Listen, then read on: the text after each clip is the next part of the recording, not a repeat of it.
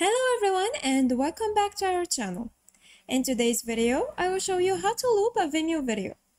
First, open your web browser and go to vimeo.com. Then log into your account. Click on Login in the top right corner. Once you're logged in, select the video you want to loop from your recent videos or the library. Or if you want to create a new video, click on Create. Now I'll just create a new video. I will choose something from my uploads.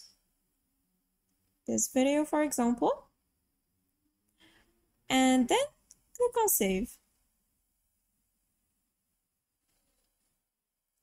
This will take you to the video interface. While waiting for the rendering to complete, you can add the title, the description, and fill in the other details. And then click on Interactive and select End Screen. Here, you can choose from these end screens. Let's select Loop. This will automatically replay your video each time it finishes. Then click on Save. Now to see if the changes were applied,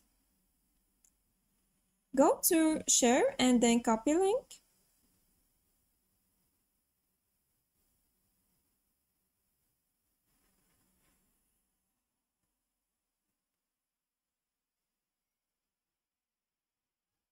I will go ahead and play the video.